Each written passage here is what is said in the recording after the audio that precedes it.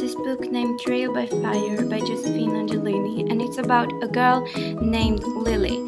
She's like allergic to everything in the world. This story takes place in this world, in this time, and in Salem, the town of witches. She's really in love with her childhood friend named Tristan, and he had never seen her that way until recently. So she hopes that now, when they go to this party tonight, it will really be official that they are together, and that they will be together for a really long time, and that they are serious and everything. So that's about it.